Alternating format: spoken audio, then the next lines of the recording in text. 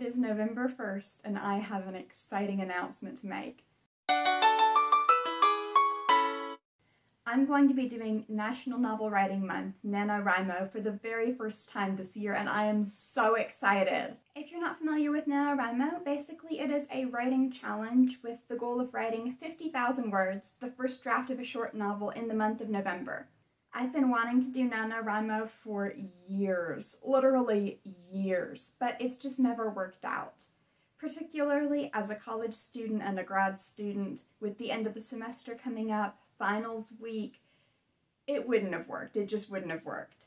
But now I am no longer a student, at least for the moment, and while I figure that balancing the writing project with a full-time job will definitely require some work, at least it's not the sort of thing that gets really intense at the end of November.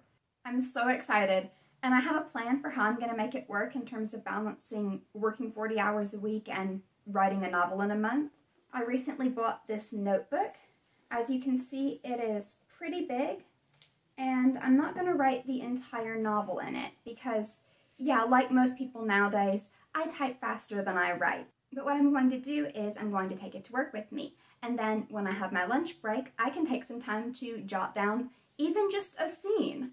And then when I get home at the end of the day, I can type that up and then just keep going. What I'm hoping is that that will get me going, and then I can just keep writing until I've met that day's writing goals.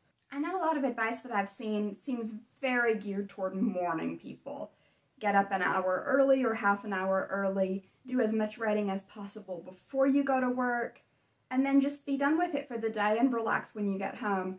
That is not going to work for me. I have so much respect for those of y'all who can get up earlier than you have to, but I am a night owl. Currently, I have to get up between 7 and 7:30 in order to be at work on time, which is not too bad, but the idea of pushing that back to like 6 or 6:30, no, absolutely not. And late night tends to be when I'm at my most creative anyway. The other thing I wanted to talk about is how this will affect the YouTube channel, and the answer is not very much, really, because I have a secret weapon. I have a time turner. No, just kidding, I have the ability to pre-record videos. So everything you see from this point on until the beginning of December is not filmed a week or two ahead of time, but more like a full month ahead of time.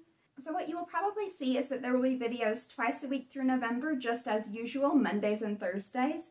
But then when you see me again at the beginning of December, my hair will be different, probably a lot longer, because I cut it in early October, and then I filmed most of the videos for November in early to mid-October. It's actually growing out a little bit now. This is actually the last one that I'm filming of the November videos, with just one other exception. In any case, I am so excited to get going. I've been writing off and on for basically my whole life, literally since elementary school.